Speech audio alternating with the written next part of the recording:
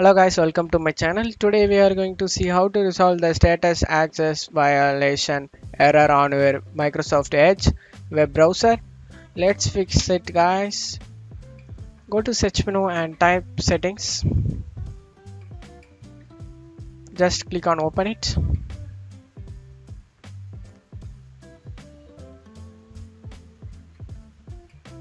On left side you need to select apps. Right side you need to select installed apps. And you need to search for Microsoft Edge MICRO SOFT Edge and click the three dot icon over here and click modify. Click yes guys. Now repairing Microsoft Edge requires an internet connection and will reinstall the browser. Your browser data and settings won't it be affected. Click on repair.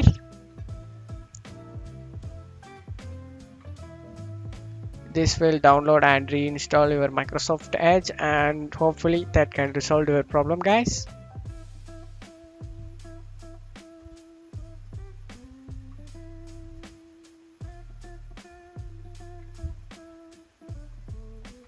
Download done.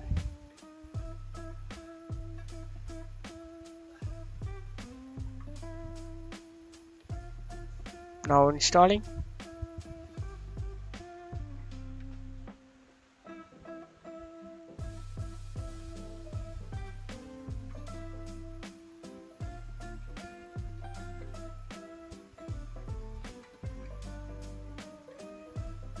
You have hopefully resolved the problem guys. This will automatically start up in default. I hope this tutorial definitely helpful guys. Thanks for watching my video. I hope this tutorial definitely worked for you guys. Thank you so much for watching my video. Give me a like and subscribe guys.